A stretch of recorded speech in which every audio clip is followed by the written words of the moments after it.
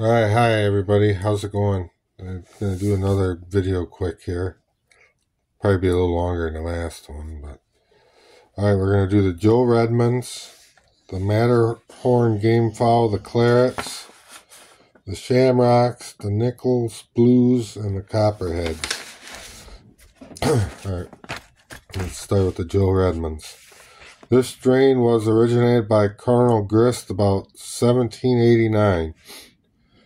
It is claimed by a man that the Joe Redmonds were of the same family as his champions, some showing gray in color from using the great cock from C.F. Brown.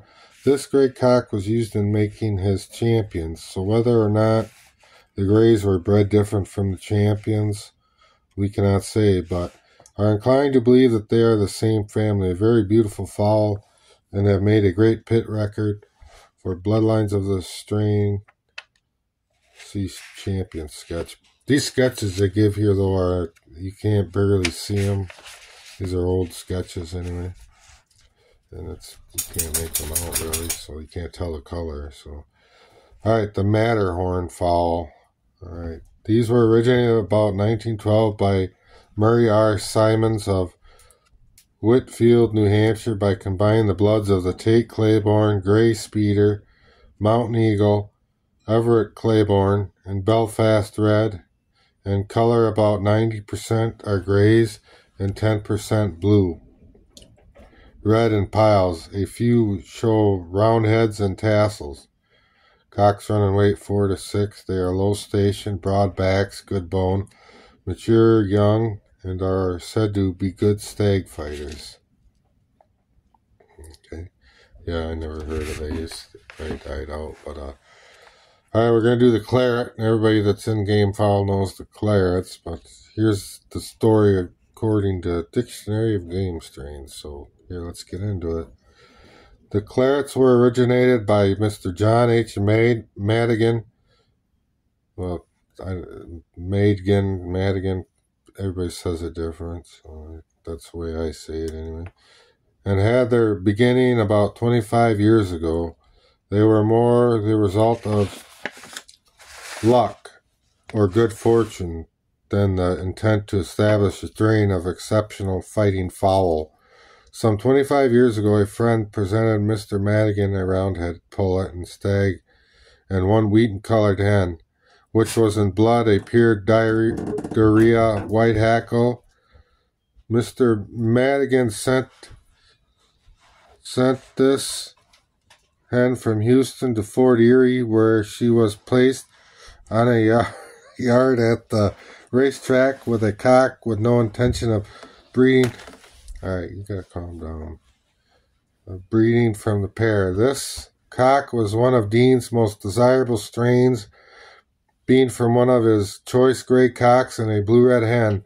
The Dean strain did not have a name, but were known to be strong in bloodlines of Mahoney, Cartharies, and similar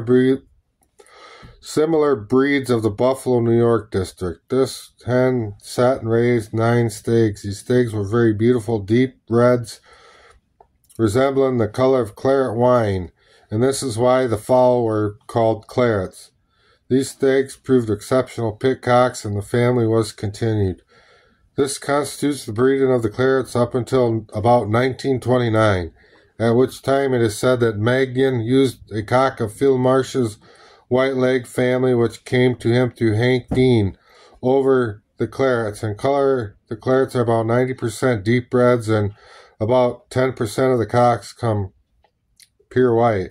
They are medium station and run in medium weights. The Clarets have made a wonderful record and have been in more high-class affairs than probably any other present-day strain.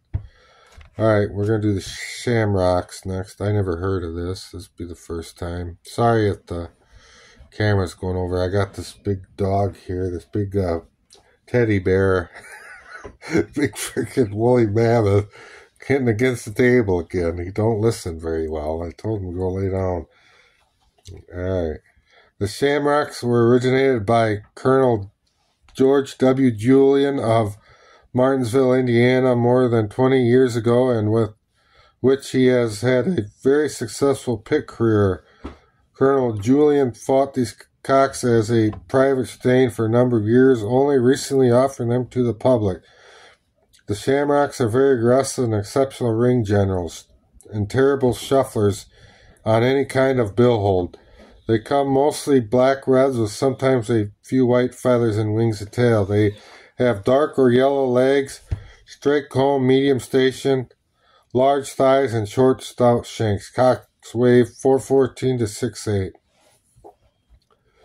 Alright, the NICKLES Blues. This popular strain of blues was originated by R.M. NICKLES of Columbus, Mississippi, and have been successfully fought by him over a long period of years. He having used them in 2 or 3 mains a year for more than 20 years without losing a main. The NICKLES Blues are noted as long-heeled fowl and are very extensively bred throughout the South. They come all shades of blue and run away 5 to shanks. Alright, the Copperheads.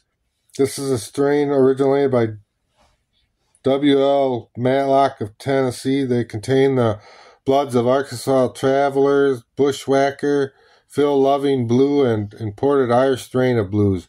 They come all shades of blues and some grays. Cocks run away 4 to 6. The Copperheads have never met with popular fancy, and their breeding has been confined to almost entirely to their home district, although they are said to have several exceptional pick qualities. Alright, guys and girls, that's the end of Dictionary of Game Strains. That's the book I got it out of, so. Pretty good book. I got this several years ago, probably close to 30 years ago now, but it's based on pretty much like 1850s to 1930s.